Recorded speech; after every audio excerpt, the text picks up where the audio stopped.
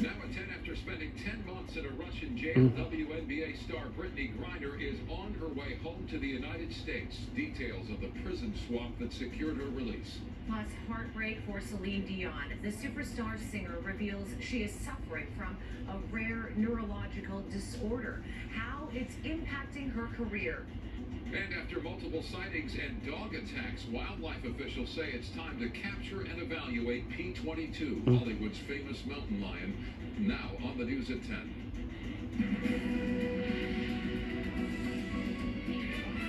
Good evening, I'm Micah Ohlman. And I'm Cher. 10 months after being imprisoned on drug charges in Russia, WNBA star Brittany Griner is expected to arrive back on American soil at any time. In exchange for her release, a convicted Russian arms dealer known as the Merchant of Death was returned to Moscow. KTLA's John Finolio here in studio with tonight's stunning developments. John.